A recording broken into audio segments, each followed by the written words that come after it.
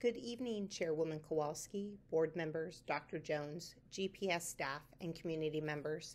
Thank you for providing this opportunity to share and update you on the progress of our special education students. This presentation is going to cover the GPS eligibility trends and staffing, progress of our students using state measures, reviewing progress of students in our programs such as co-teaching and reading lab, and an update on the recommendations of the Special Education Advisory Committee made last spring. Since October 1st, 2021, GPS has seen a net growth of 177 students identified as requiring an IEP. Our eligibility rate as of October 1st, 2023 is 15.9%, up from 14.3%. The official Connecticut prevalence rate for 2022 was 16.7% and projected to be just over 17% for October of 2023. The most recent data for special education as of February 2nd, 2024 is now at 15.91%, which has trended up over the past 10 years from 10.39%. The overall population growth in special education has been 49% over the past 10 years, which equates to 449 students. In 2021-22, GPS updated caseload guidelines. These guidelines are set looking at caseloads in March-April, knowing that students are identified throughout the school year.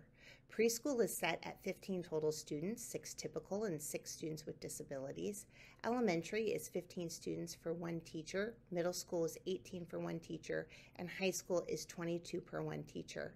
There were also program guidelines set for co-teaching, as well as our special education class programs for students following the Connecticut Alternative Standards, including Community Connections. The High School Educational Wellness Center is in reference to the number of special education students who are receiving their core instruction from a special education teacher in the center and have one of the 3 teachers as their case manager. With a net growth of 177 students since October of 2021, the SESS department has been monitoring caseloads at schools to ensure that special education teachers are able to provide services to their students. Each year, we look at projections and make staffing recommendations based on current number of students, needs of students, and historic numbers of initial eligibilities to assign staff. The SES department monitors these caseloads throughout the year and will add staff as needed if caseloads start to reach and surpass established guidelines. For example, a teacher was added to Old Greenwich and Glenville at the beginning of this school year, and we are in process of adding a .5 teacher to Riverside Elementary. If you look to the column at the far right, you will see that our current caseloads are within the guidelines. The left-hand column has the case numbers at the time the PCG study was conducted. Since that time, we have worked to keep the numbers low in light with the recommendations from the study. Our middle school caseload guidelines are 1 teacher per 18 students. Currently, all schools fall within these guidelines. Each of the middle schools has a supported resource which specifically supports students with intensive social-emotional behavioral needs. While all schools have students who follow the Connecticut Alternative Standards, Western Middle School has a cohort of students in which it requires staff to be specifically allocated. While there is some increase in caseloads from 2021, programming for our supported resource and co-teaching do offset the direct service hours for the case managers. Starting in 2022-23, all of the 5 houses at GHS were provided 3 full-time special education teachers to decrease caseloads. In addition to those 15 teachers, there are 2.7 teachers in the Wellness Center, 3 teachers for our special classes, and 1 teacher for Community Connections. Every year, the state of Connecticut looks at specific data points for special education. Those indicators include initial referral timelines, time with non-disabled peers, and disproportionality. In addition, we look at the Smarter Balanced Assessment specifically for students with disabilities to monitor progress. Every year, the state monitors the district performance on initial eligibility and time with non-disabled peers. When a student is referred for special education, the district has 45 days from the date of referral to the implementation of the IEP. The state monitors this to ensure that students are provided services in an expedient manner. In the 2020-2021 school year, GPS completed the referral process within a time frame of 71% of the time. In the 22-23 school year, the district increased to 96.7% accuracy. Time with non-disabled peers is an important measuring point as well. As you can see, we have been increasing our time with non-disabled peers as a district. The state guidelines looks to see 80% of all students with disabilities within the district spending at least 79.1 to 100% of their day with their non-disabled peers. We have been increasing and are very close to that expectation. Another area that the state monitors is disproportionality. Disproportionality looks at if the district has an equitable representation of students who qualify for special education by category across race and ethnicity. The state identifies a district as being significantly disproportionate if any category of special education is above a 3 in the relative risk ratio for 3 or more years. In the spring of 2022, GPS was identified as being significantly disproportionate. We were first identified in the 2019 school year as being disproportionate. Thanks to the work of our staff in putting processes in place to determine eligibility across the district, GPS is no longer seen as a disproportionate by the state. The district was able to decrease disproportionality in the areas of autism, learning disability, emotional disability, and speech and language. Looking at the Smarter Balanced Assessment, this chart shows the percentage of students with disabilities who score proficient or better. If you look at the far left column against the right column with the state data, you can see the growth within GPS is substantially higher than that of the state average. Again, as with math, you can see the growth within GPS is substantially higher than that of the state average. The district has been providing specialized training to staff members to address the areas of decoding, reading, comprehension, and writing using research-based interventions such as visualizing and verbalizing, Wilson, and writing revolution.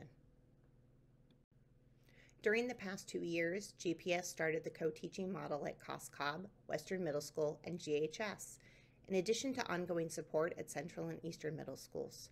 The district has also added a reading lab teacher to support our critical reading needs students. This year, the preschool is implementing the Board of Education approved creative curriculum. The district utilizes the Brigance Inventory of Child Development to pinpoint understanding in the domains tied to early development. The following data represents early childhood outcomes measures in the inventory. These 3 areas are the acquisition and use of skills and knowledge, which measures thinking, reasoning, remembering, problem solving, number concepts, counting, and understanding the physical and social words. It also includes a variety of skills related to language and literacy, including vocabulary, phonemic awareness, and letter recognition. Action to Meet Needs, AMN, which looks at behaviors like taking care of basic needs, getting from place to place, using tools such as a fork, toothbrush, or crayons, and in older children contributing to their own health, safety, and well-being. It also includes integrating motor skills to complete tasks, taking care of oneself in areas like dressing, feeding, grooming, and toileting, and acting on the world in socially appropriate ways to get what one wants. And finally, positive social-emotional skills, which looks at concepts and behaviors such as expressing emotions and feelings, learning rules and expectations in social situations, and social interactions and social play. Special education students are given this inventory when they enter the pre-K program and upon leaving for kindergarten, giving us the information needed to look at kindergarten readiness skills. This is the second year of co-teaching at Cos Cob. In 2022-23, there was both a kindergarten and a first grade class started.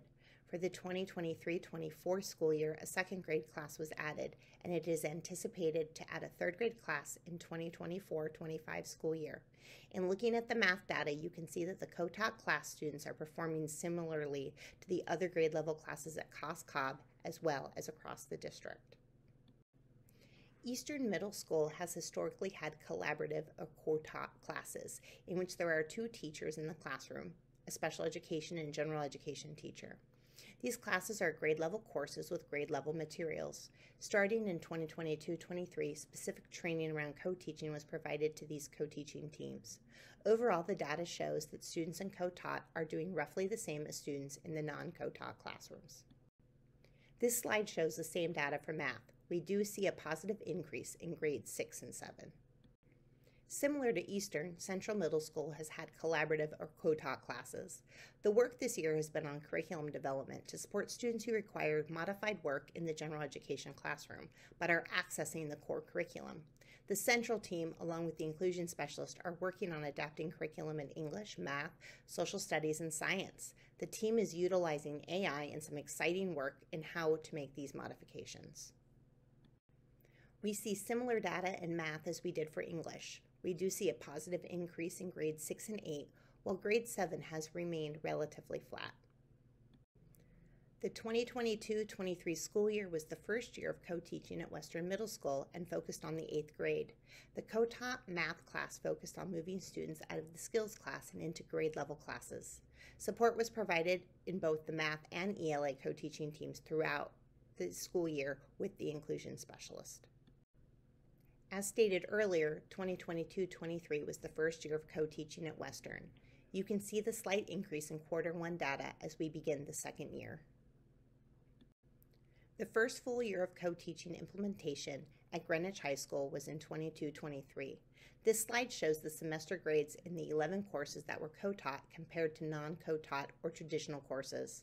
You can see that overall the co-teaching courses, specifically in math, provide support to our students in accessing the course content and provide a positive outcome for all students in the course. This slide is looking at the first quarter grades of this school year and shows again the overall trend in supporting our students with disabilities in the co-taught class, which allows students to access on-level classes with positive outcomes for all students. The Reading Lab teacher provides both direct services to students as well as intensive consultation support to special education teachers for specific students in order to ensure that they are receiving systematic, explicit, direct instruction in the area of phonics, phonemic awareness, fluency, vocabulary, spelling, and comprehension using a structured literacy approach. Our Reading Lab teacher currently has a caseload of 14 students from across elementary, middle, and high school. She has worked with, and after seeing substantial progress in closing the gap, been able to transition 3 students back to their regular special education teacher. Last spring, the Special Education Advisory Council submitted their annual report to the Board of Education. These recommendations are reviewed by the SES department. As SEAC, PTAC, and SES department meet regularly, many of these recommendations had begun prior to the release of the report. The Behavior Prevention and Intervention Committee had several recommendations around trauma-informed care. In the 2022-23 school year, the high school special education teachers participated in trauma-informed care training. This school year, the social workers and school counselors are participating in the training. In addition, school leaders on the Safe School Climate Committee are also participating in training as well, focused on supporting the work being done in the buildings. Training of paraprofessionals has been a priority. At the elementary level, all paraeducators started participating in the NYU PINE training modules in 22-23 that include work with students who are not neurodiverse and how to support students with executive functioning needs. Our secondary paras are participating in trainings that align with the Council for Exceptional Children's professional standards for paraeducators. The Consistency Committee looked at areas that show differences between schools. The SESS department maintains a list of all staff who are trained in various professional developments. This allows for the department to be proactive to ensure that new staff receive the same training as other staff across the district to ensure that all staff have training in specific areas. SEAC had concerns about the transition from level to level, for example, from preschool to elementary, elementary to middle, and middle to high school, and the change in services due to the location.